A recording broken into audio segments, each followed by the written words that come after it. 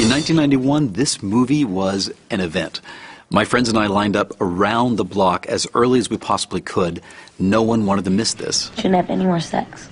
Should just build an altar to me in your home and worship it daily.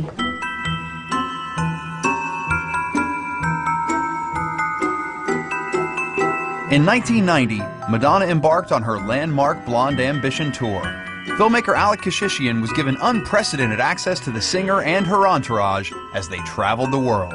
Initially, we thought all the filming was just going to be, we used to say this is going to be Madonna's home footage. And I mean, we'd be in our dressing room and the camera crew would just come walking in.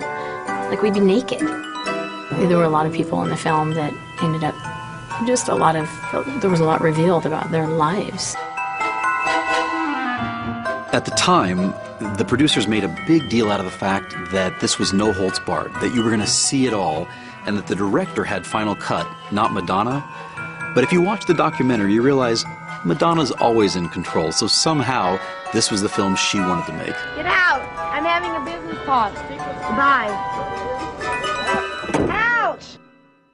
As well as documenting the drama on and off the stage, the film also captures the growing tension between Madonna and her then-boyfriend, actor Warren Beatty. I think having Warren Beatty around, he was older and he'd already been a superstar. He'd been there. Nobody talks about this on film? Talks about what? The insanity of doing this all on a documentary? Well, this is a serious matter you're throwing, yes? Why should I stop here?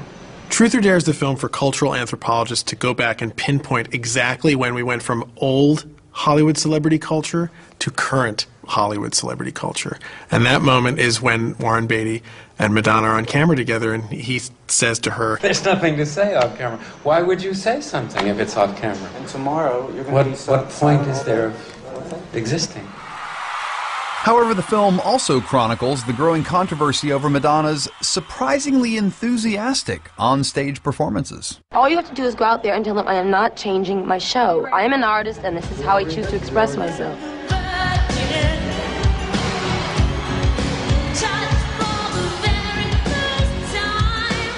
But it's for the way Madonna expresses herself off stage that this film, and one really lucky Evian bottle, will best be remembered. Madonna, truth or dare?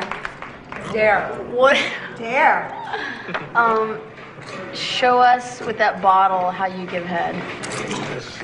And that's about as much as we can show you.